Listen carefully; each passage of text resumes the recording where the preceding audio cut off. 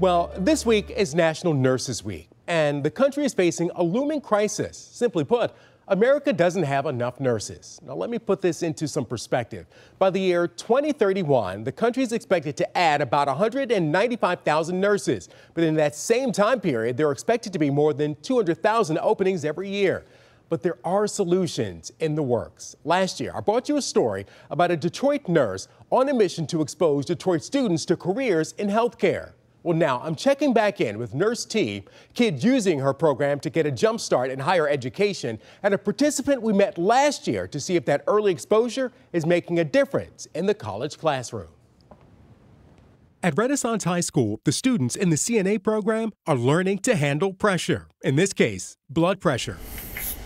The program is wrapping up year 2, and the students are making their mark. Founder, nurse, and educator Teberah Alexander says she's thrilled with the path of the program and the students. I'm so thrilled to be here my second year teaching the CNA class, and just to see their success, to hear their stories. Those stories come from former students like Anaya Lewis, who we met last year as a high school senior and just before she started at the University of Michigan. My first year was amazing. In part because of her experience with Nurse T's CNA program at Renaissance, which opened a world of hands-on experience. A hospital or a nursing home, whatever you choose, and you can make a lot more connections, really get that experience. And that's the goal of the Excelling CNA program, to help high school students get an early look at careers in healthcare and to aid them on their journey, be it nursing, veterinary care, or medicine. Like Anaya Harris, who's heading to the University of Michigan in Ann Arbor in the fall. I'll be majoring in biology, on my pre-med track to become a doctor. She says the camaraderie with the other students in the program has helped her be the best she can be. It really brought out the best of me because of the group of people I was in, and I learned a lot. So it kind of creates that nurturing environment